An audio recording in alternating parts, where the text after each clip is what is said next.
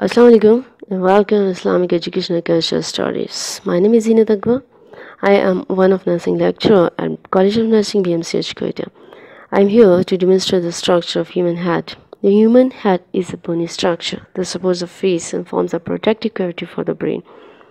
It is comprised of many bones which are formed by intramembranous ossification and joined by sutures. The bone of a skull can be considered as two groups, those of crania, which consist of cranial roofs and cranial base, and those of face. In this video, we shall look at the anatomy of bones of the skull, their orientations and articulations. The cranium is formed by superior aspects of a skull. It encloses and protects the brain, meninges, and cerebral vasculature.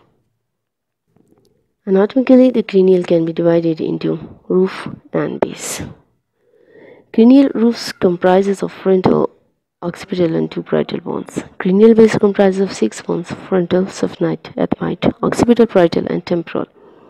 These bones articulate with the four cervical vertebra that is known as atlas, the facial bones and the mandibular. The facial skeleton supports the soft tissues of the face. It consists of 14 bones, which fuses to house the orbit of the eye, the nasal and oral cavity, and the sinuses.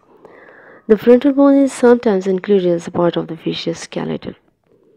The facial bones are zygomatic that forms the cheekbones of the face and articulates with the frontal, saphenite, temporal, and maxillary bones. Lacrimal bones are the smallest bones of the face. They form part of the medial wall of the orbit. Nasal bones are two slender bones that are located at the bridge of the nose. Inferior nasal concha located within the nasal cavity. These bones increase the surface area of the nasal cavity, thus increasing the amount of inspired air that can come into contact with the cavity wall. The amount of inspired air that can come into contact with the cavity wall. Palatine, situated at the near of oral cavity and forms part of the hard palate. Maxilla that comprises part of upper jaw and hard palate. Vomer forms the posterior aspect of the nasal septum. Mandibular articulates with the base of the cranium at the temporomandibular joint. Now let's have a look at sutures of the skull. Sutures are a type of fibrous joints that are unique to skull. They are immovable and fuse completely around the age of 20. These joints are important in the context of trauma as they represent point of potential weakness in the skull. The main sutures in the adult skulls are coronal suture, sagittal suture, and lambdatal suture. Coronal suture, which fuses the frontal bone with the two parietal bones. Sagittal suture fuses both parietal bones to each other. Lambdatal suture fuses the occipital bone to two parietal bones.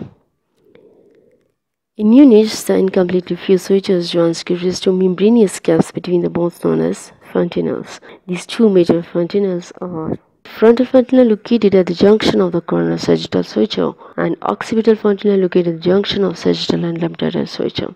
I hope you enjoyed to learn the structure of human skull with me. It's time to say take care of yourself. Assalamu alaikum and fi amanillah.